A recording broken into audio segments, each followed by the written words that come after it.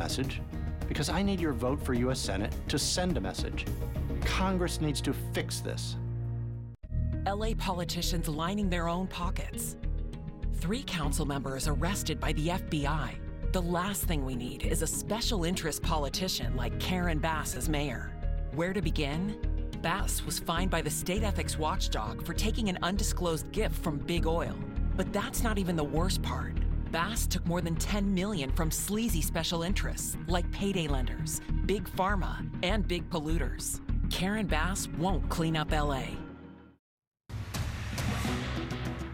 Good morning. I'm Eric Spielman in for Frank Buckley. Russia's invasion of Ukraine has entered its 100th day. The combat has been deadly and destructive.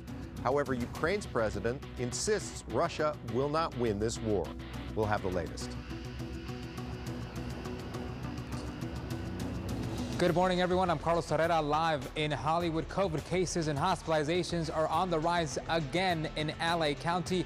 And now, health orders that will bring mask mandates back into action could be in effect soon. I'll tell you when, coming up.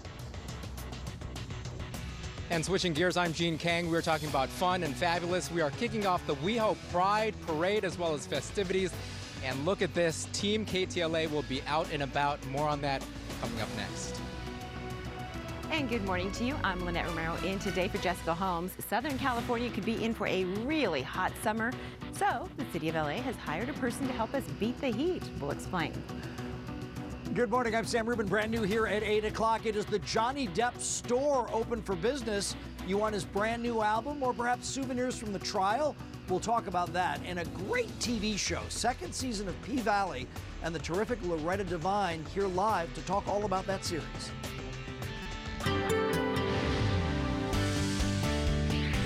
All right, good morning, everybody. Clouds, fog, haze still across Southern California.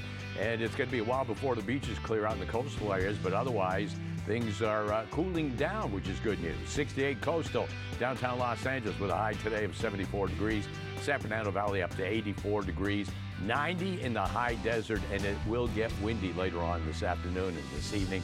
Inland Empire, 88, 78 Orange County inland. Ginger with all the latest in traffic. Oh, I don't like that. A hot wind. Ugh, yeah, it's like the heater's on. Hey, you know what? For us, the heat has really been on for us because the 710 freeway continues to be so slow. The connector road to that 91 East. I mean, look, the bridge got clipped, then the big rig ended up tipping, then the load got shifted. Oh, what a mess. There were no reports of injuries, though, so hopefully everyone's okay. This situation continues even with the sweeper train here, so maybe 30 more minutes. We'll see. The sweeper cruise, I should say. But again, we went from 10 to 9 to 8 miles per hour, 210 eastbound side at Del Rosa Avenue.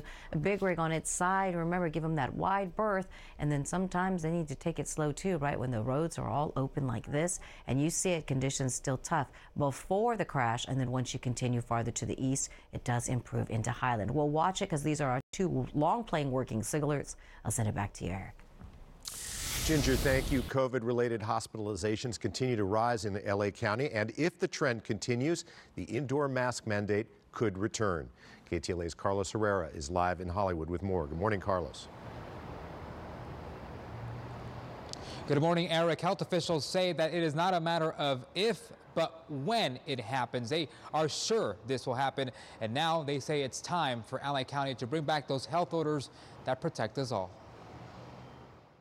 Continue on the current trajectory. As you can see on this slide, we're likely to move into the CDC high community level within a few weeks towards the end of June, indicating an increased stress on the healthcare system.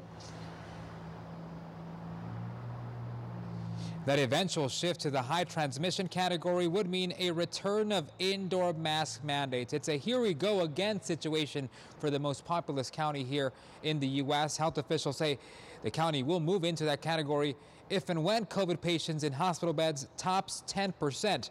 Right now, it's at 2.7, but at the current rate of transmission, we could see that number go up by the official start of summer.